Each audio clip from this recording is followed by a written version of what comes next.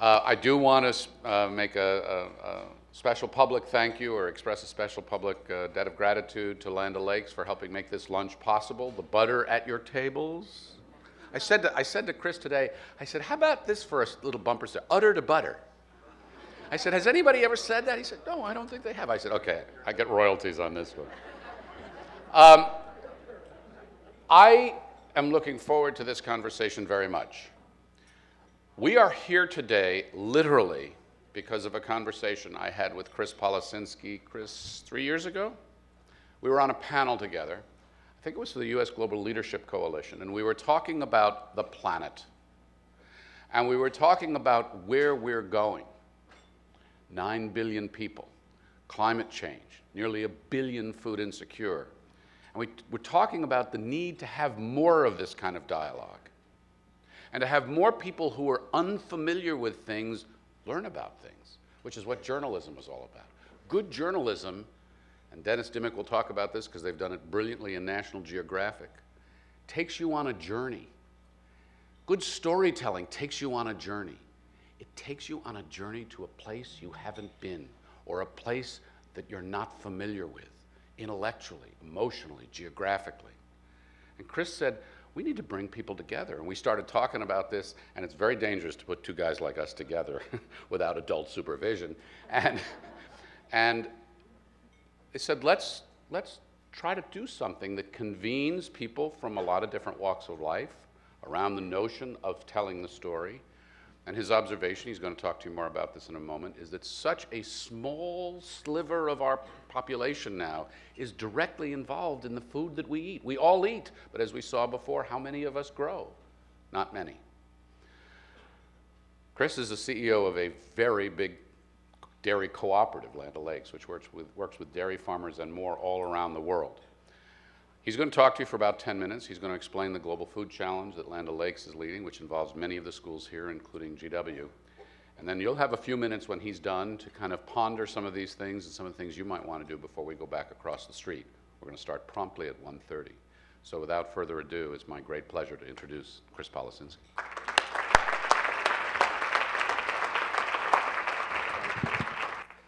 Well, first I have to thank Frank for that very kind introduction. We did start this over a cup of coffee, I think, at a bagel shop. But that was the easy part. The hard part was making all of this happen. So my compliments, Frank, for doing that, because I think it is a powerful, powerful idea. I also want to thank all of you for being here, because this is part of the solution. I've got about 10 minutes of comments, but I'm going to tell you what I'm going to tell you, which is we have to get out of our silos. There's a great amount of energy around food and food production, and we have to get out of our silos and talk to one another about that. Because that's how we'll get more robust ideas. That's how we'll build our collective knowledge base. And frankly, that's how we'll learn to be more tolerant of one another's ideas. Because this challenge of feeding the soon-to-be 9 billion people on the planet, it's a whole lot bigger than any one of our ideas. It's going to take all of our ideas. And we have to be a lot more inclusive of different solutions to feed a hungry planet in an increasingly sustainable way. So Frank, thank you for kind of taking that idea and making it happen. But thank you for all of you for getting outside of your comfort zone, because you know what? When we're outside of our normal peer group, it's kind of sloppy. Not everybody agrees with you, and you have to think. I talked to Tara from your office just a minute ago on the way in, and we were talking about the internet, which has so many really positive things, right? But one of the negative things is when we go get information, we seek information that kind of confirms what we already think. That's not necessarily getting more knowledgeable. Where we get more knowledgeable is by mixing it up. So thank you for being willing to do that, and it's really an exciting thing to see happen and to be part of. I do have about 10 minutes of comments, and I just want to give you our perspective at Land O'Lakes and my own personal views around what it's going to take to feed 9 billion people. And let me underline that I think part of those views are going to be shaped by the fact that I just got back from Africa. And I can come back around on this later if we have time, but one of the things we have to recognize is we're a rich country. We enjoy the safest, lowest cost, most abundant food supply on the planet and in history of man, right here, right now. And that gives us wonderful choices to segment and to market and to do things differently. We have to be careful. By the way, enjoy those choices. I'm a free markets guy. Enjoy those choices. but we have to be careful that we don't make the choices we are making an imposition on those in insecure parts of the world. And I'd love to come back to that. But let me talk about our view, and let me start with just a minute around who we are at Land O'Lakes. Everybody thinks of us as the butter company. That's accurate. Frank, thank you for the butter plug. I'm not sure about the tagline. You're a good journalist, but and that's accurate. We are the butter company. The story for us is we were formed in the early 20s by a bunch of farmers, dairy farmers in the upper Midwest, who shipped their milk to local creameries and produced a very high quality product, butter from sweet cream. They were small farmers. They had no bargaining power in the channel. They couldn't get their product to market profitably. So simple idea, they said, what if we formed a marketing company to aggregate our supply, gain power in the channel, and market our product? Simple idea, powerful, it worked. Product took off like a rocket because it really was a better product than the product that was available in the population centers on the East Coast, primarily butter from sour cream. I'm not sure what that is, but it does not sound very good. They then said, really shortly in the mid-20s, you know, that worked, aggregating our supply. What if you aggregated our demand and bought things for us cheaper than we could on our own? So they formed a feed company at the time and a crop inputs company to give them the things they needed to grow their own crops.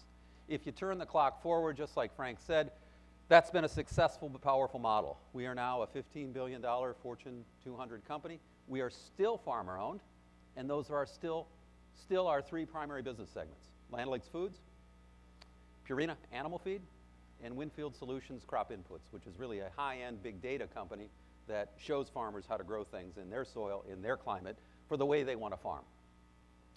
In addition, this business is informed by being farmer-owned, which is unusual, and by the fact for nearly 4 decades we've been involved in development projects in food insecure parts of the world. 75 plus countries, almost 300 projects, small, medium, and large, that build food infrastructure in parts of the world that need food infrastructure. That's a unique, if not, it's a very unusual, if not unique point of view. It's end-to-end, it's farmer-owned, and it's global. I have to be careful to say, I don't think we're any smarter than any of you. In fact, I'm feeling a lot less smart listening to some of the great ideas you all had this morning, or any of the great companies who are in the food industry. But the companies in the food industry tend to cluster. At the front end of the food supply chain, highly branded goods, or at the back end, commodity production, logistics, and so on. Our view is shaped by an end-to-end view, and farmer ownership, and a global presence for nearly 4 decades, helping folks who are food insecure. What do we see? First thing, pretty obvious. You've heard it this morning a couple of times, population trends, income trends. We are going to need to nearly double food production by 2050. 70% increase in food production. Twice as much dairy, twice as much meat, nearly 50% more cereal. What else do we see? We're going to have to do this with very limited resources. 12% more arable land, and in reality, only half of that can be brought into production. And there's already a water crisis. We don't feel it here in America. California is right now. But demand for water is going to outstrip supply dramatically in just a couple of decades.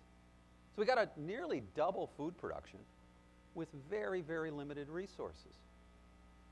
Well, can it be done? I have to tell you, I am an optimist. This is a chart that just maps inputs and outputs. The horizontal line is the value of all inputs: land, labor, capital, feed, seed, and so on.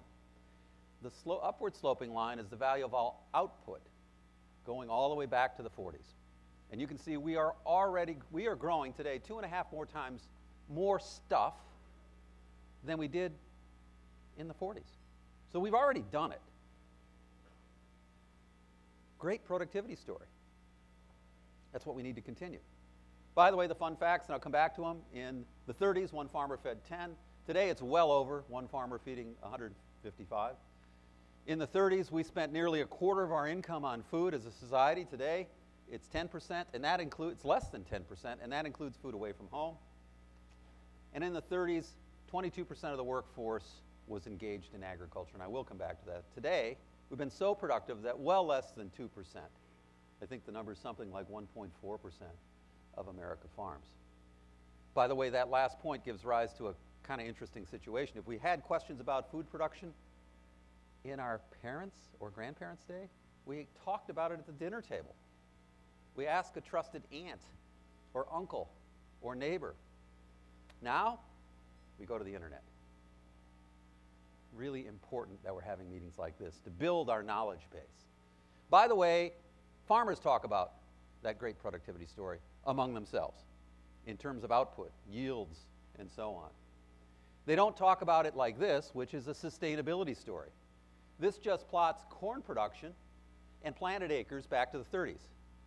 And if you did the math, we're growing 6.5 times more corn on 13% fewer acres. Now, when I'm talking to farmers, they'll remind me of what that means in terms of yield per acre. We heard it this morning, from 70 to 170. Think about it from a sustainability standpoint. 6.5 times more stuff on 13% less land, less water, less crop inputs, less fertilizer. That's a sustainability story. That's an authentic sustainability story. Wow. Now go back to the challenge we're facing. Doubling food output with very limited resources. Can it be done? Absolutely. But here's the challenge. It's the 98%, 2%. This great productivity story has largely been enabled by two things. And this is a simplification because I only have 10 minutes and I probably only have 3 minutes left. Farmers adopted modern business practices on the farm. They got bigger and were able to employ capital, not just labor, to drive productivity. And by the way, big is kind of equated with bad. Not so much. Think about, there are no big farmers that are hatched. Big farmers got big because they were once small farmers. They were just good at it. The second thing is farmers have been brilliant at adopting safe, proven technology. Brilliant. Farming's hard work. You're subject to nature. Does rain come? Pests? Disease? So everything from mechanization in harvesting to today's spectacular seed products are part of this great productivity story. But here's what's happening, 98%, 2%, and it's the point I started with. There's a lot of energy around food and food production. And there's a lot of discussion about food and food production. But I don't know if it's as informed as it needs to be, because we all talk among ourselves.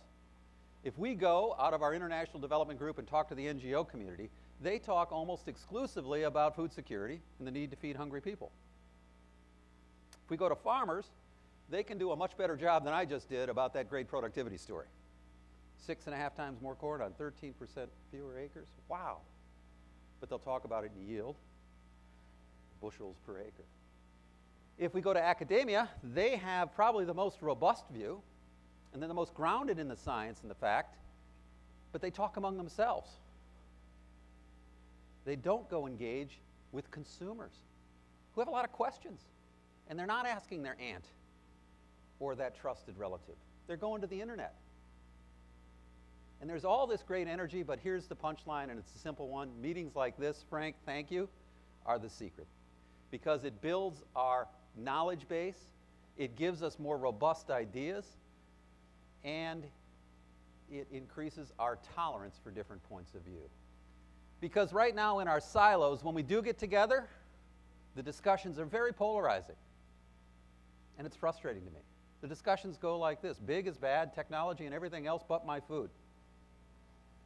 So let's have this discussion about no technology in food. Let's have this discussion about only small farms are good, or only large farms are good, or what production technique is better than the next. That's maddening, because the challenge and the stakes are high. There's a moral obligation to feed the soon-to-be 9 billion people on the planet. There's an economic obligation, and there's an obligation from a political security standpoint. This is a big topic, and we have to engage like adults in this topic. So this is the kind of meeting, because we only need to change one simple thing. One or the other to and. There's plenty of room for large and small farms. Do we need large farms? Absolutely, positively, yes. To produce the quantity of food, safe, affordable, food that we need to feed hungry? Do we need small farms? Absolutely, for a lot of different reasons. Small farms are the incubators of great new ideas. We heard some of them this morning. By the way, small farms keep rural communities vibrant. Without vibrant rural communities, we won't have successful large farms. Because large farms need a vet, they need a welder, they need a place to send their kids to school. So we've got to have large and small. We've got to have a blend of the technology we know today with technology that we haven't even thought of or that some of you are incubating. And we need a blend of production systems, not any one system.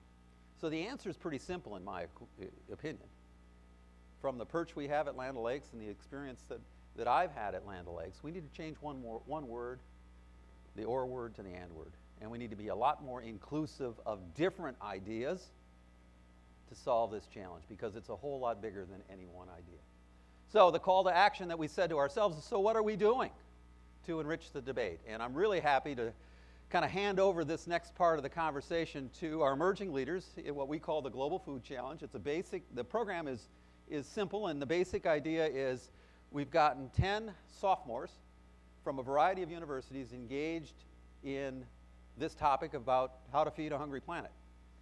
And they're thinking over a year about their ideas, and they're coming at it from different disciplines. There's assignments throughout the year. In the summer, it caps off with an internship at Land O'Lakes. Part of that will be coming to our headquarters to work with our team in food, feed, and crop inputs. We'll also send the interns out to the country, to farms, to work with our partners, local cooperatives and growers, and dairy farmers. We'll also send these 10 folks to Africa to make sure the view they have about food solutions is informed by a global perspective. So they'll spend time, 2 or 3 weeks, in a variety of countries in Africa, looking at the challenge of food security from a different lens. And then we'll bring them to Washington, D.C. to cap off the program where they'll think about food policy and, candidly, the politics of food policy. So with that, what I'd like to do is introduce 3 of our 10 emerging leaders to come up and spend about 90 seconds each to just describe what they're thinking about. And we'll start with Oswin from Purdue, and then we'll go to Mandi of the University of Minnesota, and we'll end with Anna from GW.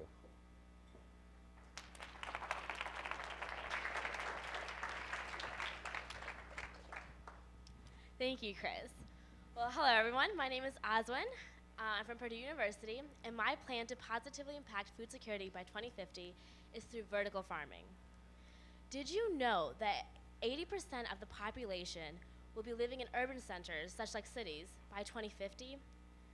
Last time I checked, there's not exactly a lot of arable land here in cities, and that's where vertical farming comes in. With these vertical farms, we build right in the cities. With vertical farming, you can 1, grow food in a controlled environment. 2, with expected 9.6 billion people, we have to increase food production by 70%. And we can do this with vertical farming because we can have year-round farms. And then 3, with the use of hydroponics technology, we can actually limit our water usage by 10% instead of using soil-based farming. With this large amount of people living in cities, we can't rely or depend on getting our food from other places around the world for our food supply. You know, hunger has been a topic that I've been familiar with since I was in elementary school. And now 15 years later, as a college student, this topic of hunger still exists and is stronger than ever. However, now I have the opportunity to do something about it. That's why I'm part of this Global Food Challenge. And that's why vertical farming is so important to me, because I think it's a realistic and innovative way to feed the hungry planet. Thank you.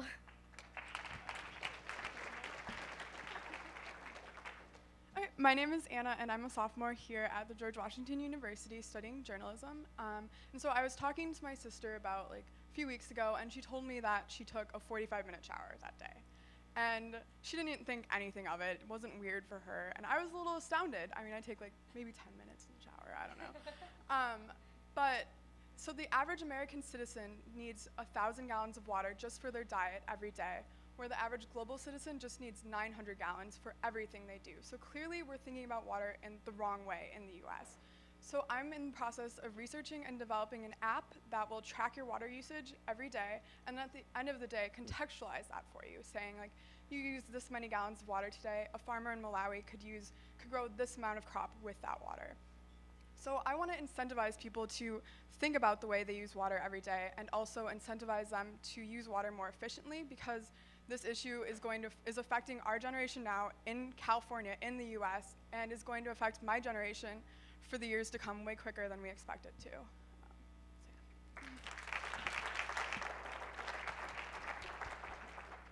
All right, hi everyone, I'm Mandi Egeland. I'm a student at the University of Minnesota Twin Cities.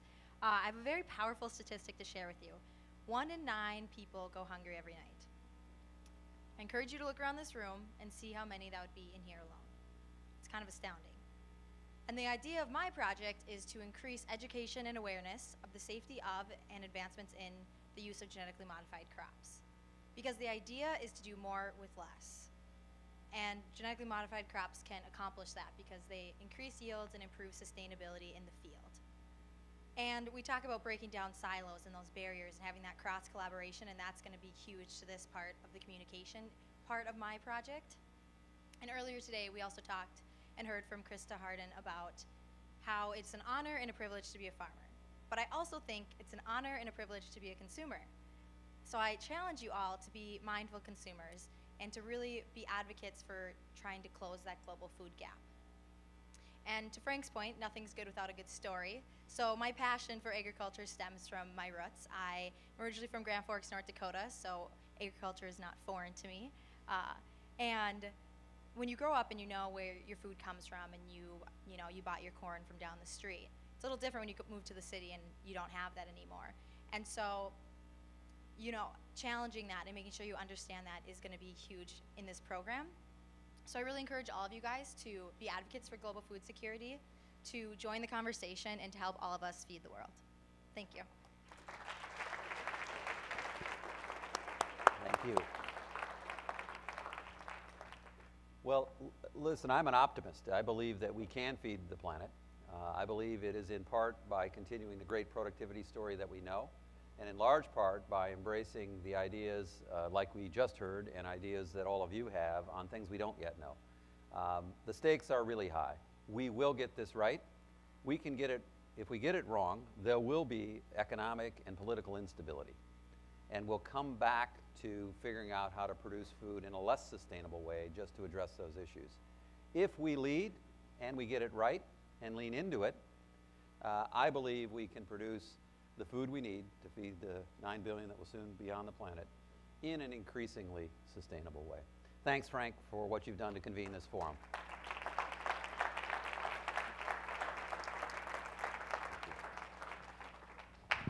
Well, thank you very much, Chris. There's a lot to chew on there while we digest that and drink the whole thing in here. I won't do that. We have about 5 minutes or so before I'm going to get you up and start moving you back across the street. So let me let you dive back into your own conversations and put a button on them if you have a little call to action, something you've been working on. Maybe we'll share that a little bit later on. Chris, I want to thank you and everybody else. So chow down. We'll start moving you back across the street, as I said, in about 4 or 5 minutes.